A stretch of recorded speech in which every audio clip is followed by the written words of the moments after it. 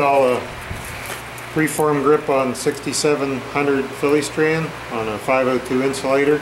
This is going to be the way it hangs. The 502, you always put the finished end pointing up so that it'll shed water. This is the unfinished end. You don't want that having up because water will sit in there and potentially infiltrate that and cause it to crack. It's kind of a two-man operation. One guy needs to hold that because there's going to be a pretty good twisting force as you do this.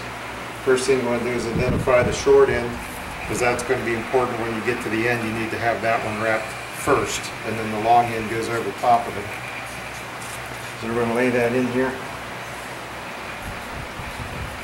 and start by giving about 3 wraps on the short end.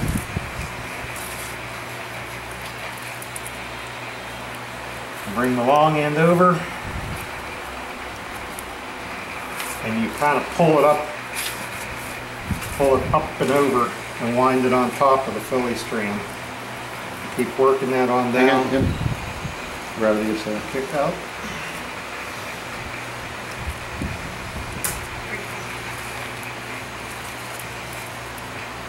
You wrap them together, keeping the short end slightly ahead of the long end.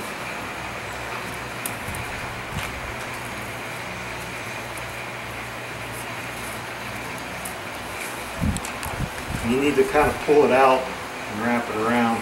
That's the secret.